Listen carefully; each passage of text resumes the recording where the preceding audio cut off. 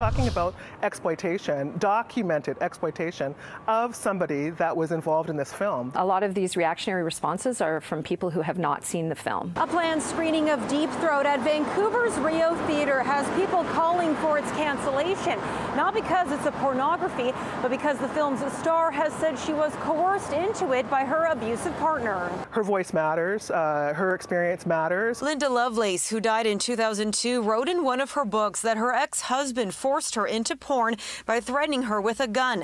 And during a commission on pornography in 1986, she testified, quote, "When you see the movie Deep Throat, you are watching me being raped." She was pretty clear about what it was like for her to be a battered woman and during the making of Deep Throat. And so those are facts. The facts that she was abused, that she was exploited. Online, people are calling the planned screening disgusting and appalling, but the owner and operator of the Rio Theatre says Lovelace has also made statements suggesting she wasn't coerced. It's not really clear that there's just one way of viewing her experience with the film. Deep Throat has always been a historically significant film in that it changed pop culture significantly and the way porn was viewed. She says the screening Wednesday night, marking 50 years since the film, will feature a panel discussion with a film professor, sex worker advocates, and the son and daughter of the film's director. We understand that this is controversial, and that's why